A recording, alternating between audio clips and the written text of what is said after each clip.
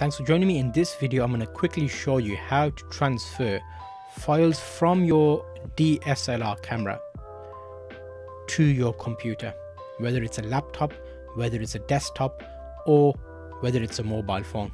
I did do a full one about mobile phones, so make sure you check that one out. And it is nice and easy. You basically use your camera, you take photographs as you would normally do, you'll take videos as you would normally do. And how it works is your camera has a memory card. So if you're not familiar with it, on the side it's where it stores everything. Most of the time people have really large memory cards that they store everything on, like 128 gigabytes, and they never have to take a card out, so they don't normally know. So you can take the card out, which is where it stores all the information. I use smaller memory cards. This is a 16 gigabyte SanDisk card, and now this has everything on that was taken on the camera, so photo and video. You can simply insert it into a SD card reader. There's different types available. This is Alexa brand one, and it actually has USB 3 power, so it's a bit quicker for downloading videos and photos from the card. You simply plug it to your computer via USB. So let me show you how that looks. You basically push your laptop up sideways, you plug in the USB the right way around, hopefully, just like that. You turn your laptop on and it'll actually allow you to remove it as a removable device. So when you go to this PC, you'll see a device come up and you can simply copy and paste all the files from the memory card if your laptop has USB. If it doesn't, you may actually have an SD card reader built into your laptop or your computer. Many of them do. Let me show you what that looks like so it saves you having to search for it.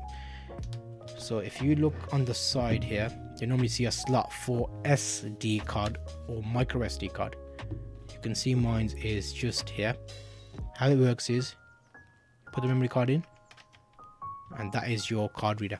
That isn't as high speed as this, because this is USB 3 powered, and it allows you to transfer files and video a lot quicker than the standard card reader in your laptop or your computer. However, the laptop does have that function, and the only time it won't is if you have different memory cards, because some of the more pro cameras, the bigger DSLR cameras, take CF cards, which are compact flash cards. These are SD cards.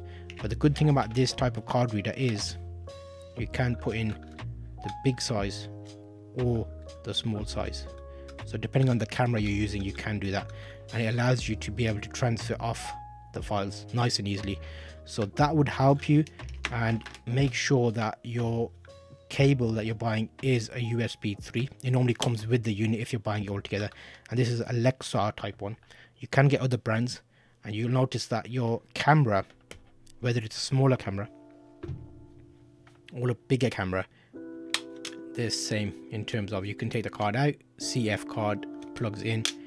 And there is another way of doing this as well, where you could plug your camera into your computer and take it off without having to take the SD card out.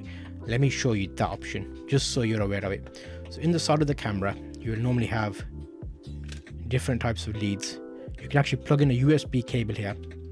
Mini USB is what this camera takes, and I can plug that into the computer and transfer the files off via the lead. So there's a couple of ways of doing it. If you have a mobile phone, you can actually get OTG cable, which I talk about, and link this to your mobile phone to take it off that way. But that gives you a quick overview of the possibilities there. There'll be a few more about how to get files from your computer and transfer it. So I'll see you on that next video there.